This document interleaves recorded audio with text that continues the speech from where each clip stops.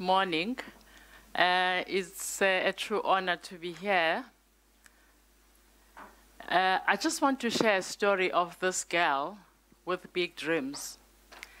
I always wonder what informed that because of where she was born and when she was born. Born in 1959, during the hard days of apartheid, this girl wasn't supposed to have big dreams. I was born in a white suburb, a black girl looking around, and everyone I saw who looked like me was either a domestic worker or a gardener. So I had no reason to have big dreams, but I did. And I always wonder what informed that, and I blame it on my parents. Because if I was born that way, it's their fault. If they raised me that way, it was their fault. So I was a product, and I am a product of my parents' fault, and I'm not complaining. You know, I was lucky that in spite of the people that I saw around the place I was born and lived in Westville, who looked like me, who actually didn't have a career that I aspired towards, I was lucky that at the age of 4, I met this guy who made an indelible mark in my life. He was well-dressed, well-mannered, well-spoken, he drove a nice car, and he treated my dad. That was the late Dr. Kabashe, may you rest in peace. I saw myself in him. I wanted to be him. And every vision of someone who looks like me that I saw after that, I blocked. My focus was that doctor. So as a 4-year-old, that was my aspiration. I was going to be a doctor. And everything I did after that was focused on working hard, wanting to do the right subjects and everything else. My life was just made. I was going to be a medical doctor. And I became one. I failed along the way, but I persevered and I became one. What became apparent as I lived life was that every decade of my life had a dream. And each dream was triggered by a vision. And it had to be someone who looked like me. Because when you see someone who looks like you achieve anything, it makes it possible and it makes it accessible. Second decade of my life, I happened to go to a graduation ceremony. And as you would know, in a graduation ceremony, you have a sea of people with their black academic attires, in this country at least, and there'll be one or two that have the red one. It's different. In this instance, it was 3 PhD graduates. One of them happened to come from the township that I later went to with the Group Areas Act. And that stuck with me. I think as a child, I always aspired to do well, to excel, to be different in a positive way. I wanted to have the PhD, not because I understood what it means in terms of knowledge production. It wasn't for a noble cause. It was vanity of proving to myself that I can attain the top qualification. I had to defer that dream, but I didn't lose it because of many reasons. So I became a doctor. I practiced as one. I loved it, and then I lost the passion. If you had time, I'll give you the story of what I think made me lose the passion, but part of it was crime. Being the person that I have always been, I have to have passion for whatever I choose to do, because then why bother wake up in the morning? I had to find another passion. And the other thing that I've learned is that you are not born anything, you become something, and education is your friend. So education enables you to be whatever you choose to be. You just have to put in the hard work. So I decided I'm going to go into business. It also helped that I wanted to be well off. I wanted to be financially independent. So you can see that this is a girl who actually had a lot of dreams, a lot of ambitions, and but then supported them with hard work and education. So I decided, if I'm going to be financially independent, I need multiple streams of income. And business answers that question, right? So I seek education because I wanted to know what I'm doing, because I wanted to start companies, I wanted to invest in companies. For you to be able to do that, you need to know what you're doing. And the MBA assisted me to do that, but a lot of learning along the way.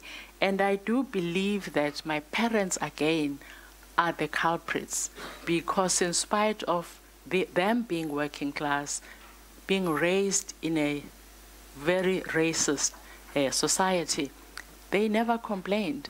They always made a plan. They always hustled. They always had different things to bring food on the table.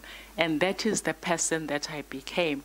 I became that person who starts different businesses. Some failed, some did okay, and I also invested in businesses, and most did okay. So it helped me to be financially independent.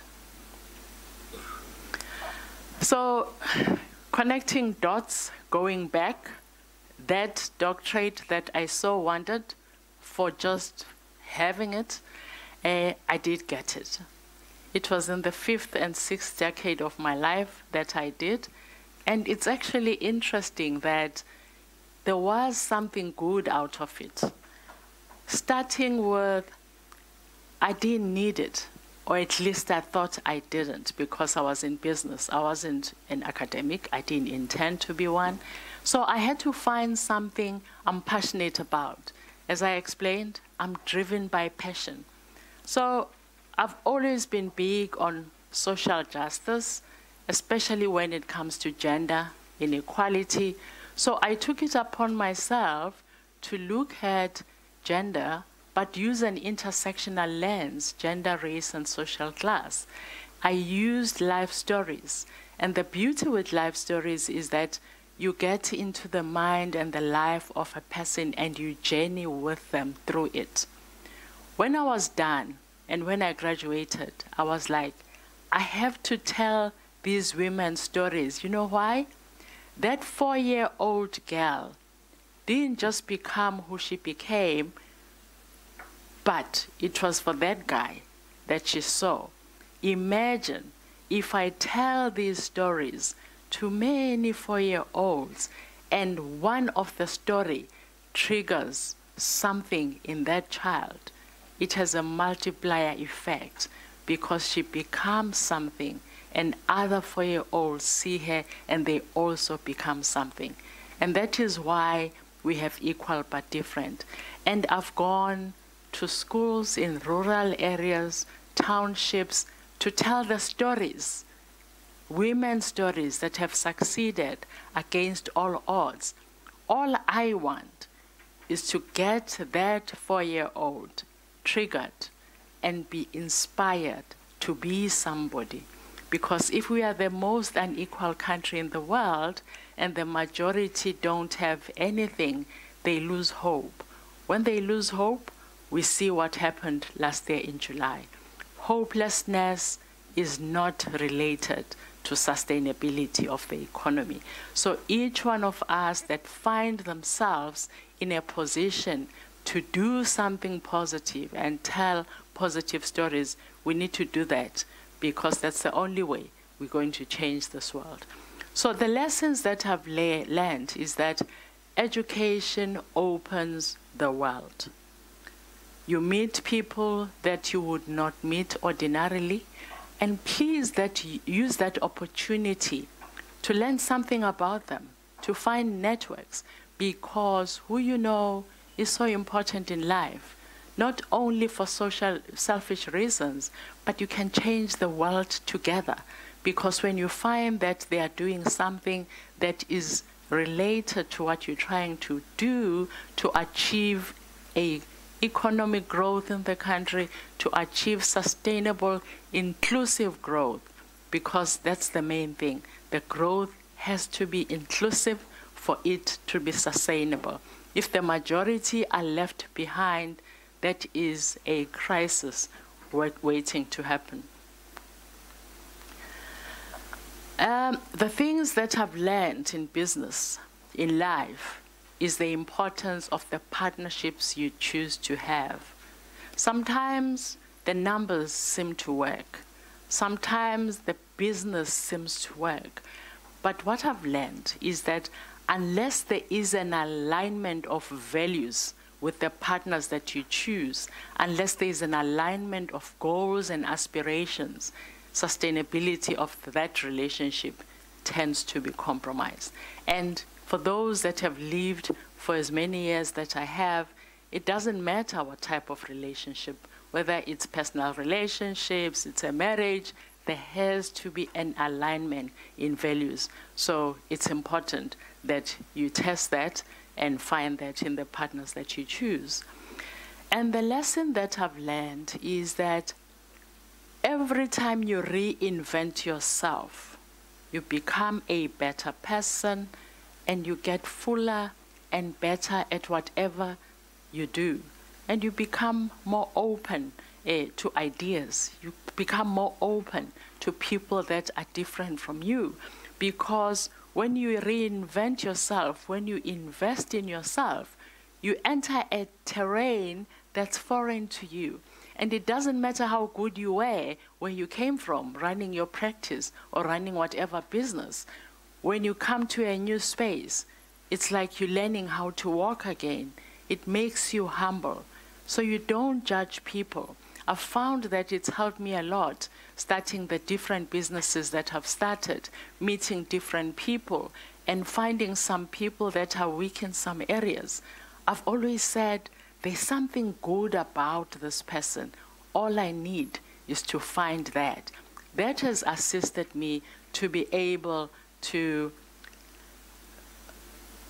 take someone who's a barista, train them, and now he's a facilities manager. The list is long.